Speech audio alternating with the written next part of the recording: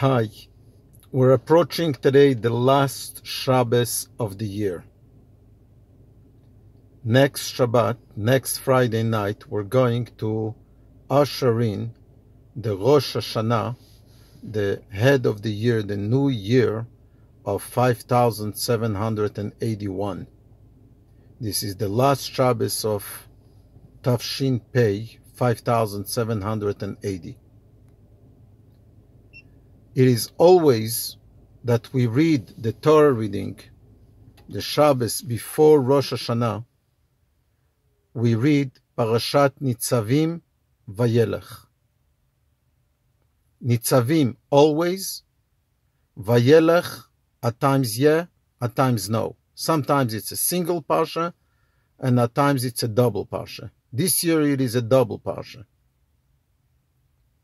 So first of all, whichever way, whatever parsha we read, last Shabbos of the year, the last opportunity to enjoy a Shabbos in a relaxed way, in a happy way. Shabbat LaHashem Elokecha, a godly, holy Shabbos. I hope we are all going to take the opportunity of making it happen. It is the Shabbos that blesses the forthcoming month and the forthcoming year. Hashem blesses this Shabbos. And we want to cash in on the blessing. To a certain extent, this Shabbos is even more precious than Rosh Hashanah.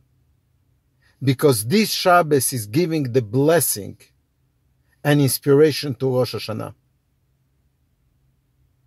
Parashat Nitzavim, the parsha of today, the parsha of this week, is called Nitzavim, which means standing firm. Moses, at the end of the 40 years in the desert, is telling the Jewish people, right before going into the land of Israel, you are all standing firm today before Hashem Elokecha, before Hashem your God.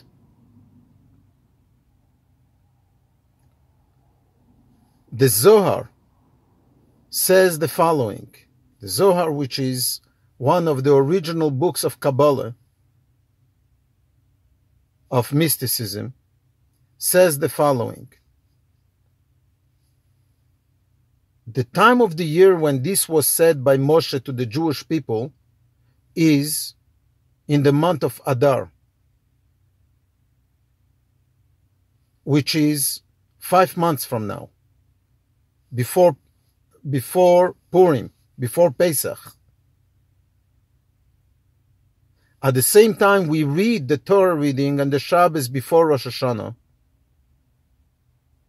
The Zohar says that when the Torah says here, Atem Nitzavim Hayom, you are standing here today, on a deeper level, and in the infinity of the Torah, that it includes many ways of looking at things, the Hayom, the today, is referring to the day of Rosh Hashanah, the day. Hayom Harat Olam. Today is the day that the world trembles. And we are all standing before Hashem on the day of Rosh Hashanah, in the day of judgment. And the Zohar says, Atem Nitzavim Hayom.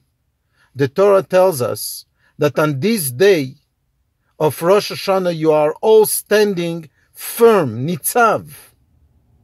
Standing in Hebrew means omed. Nitzav means standing firm. We are all standing firm before Hashem on the day of Rosh Hashanah. And this is the way we need to approach Rosh Hashanah. And this is the Shabbos that blesses the forthcoming year. There was a social media message that was going around this week saying that during the 10 days between Rosh Hashanah and Yom Kippur, Hashem is deciding how the world is going to be over the year based on our actions of the 10 days. So the message was saying, whatever we did last year, don't do again this year. Obviously, we all had a very tough year. The last 6 months, a disaster. A disaster.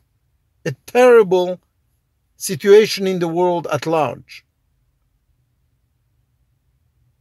At the same time, Atem nitzavim hayom kulchem. The way we need to approach Rosh Hashanah is not out of weakness, but with strength. You are standing firm. We are not giving up. We are not approaching the next year with doubts of uncertainty, but nitzavim hayom, standing firm before Hashem, demanding a year of goodness and kindness, betov hanire v'hanigle, in good that we appreciate and is visibly good. At the same time, the second parsha of the week is Vayelech. Vayelech means walking, going. Vayelech Moshe. Moshe went. Well, walking and going is the opposite of standing firm. Moving is not standing firm. At the same time, it's not a contradiction. You could only walk healthy and firmly if you are standing firm. We need to be able to stand firm, putting a foot down and taking the next step. If we cannot put our foot down firmly on the ground, then it's very hard, almost impossible to take next step. So a double message, a double parsha that blesses and inspires and gives us the lead to the year. Nitzavim, stand firm on all the goodness and kindness and all the positive that has taken place in COVID-19 and in Corona, and despite the challenges. At the same time, Vayelech, we're moving forward. Going a step beyond the here and now. This coming year, starting next Shabbat, it's going to be a different year, a year of nachas, health, happiness, a Shabbos-diki year. And a practical note, for the ones who are registering and planning to come for prayers at Chabad, if you did not register yet, please register. Very important, based on the details that are in the registration form.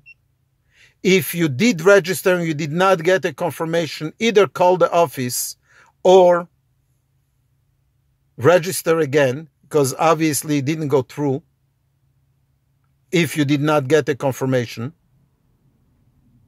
And if you're not certain, call the office to make sure. And there is 1 week left to prepare for Rosh Hashanah. We did bring in, and it arrived yesterday, 50 shofars that are available for the community.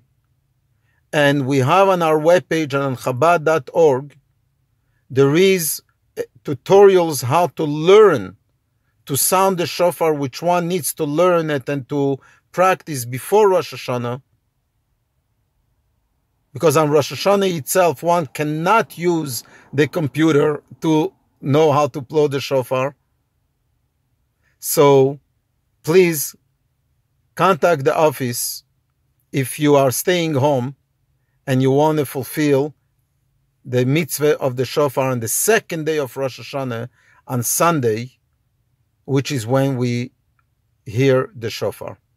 Shabbat Shalom, Good Shabbos, Shana Tova, Betov Hanire Ve'anigle Umetuka, a good and sweet year in sweetness that we appreciate.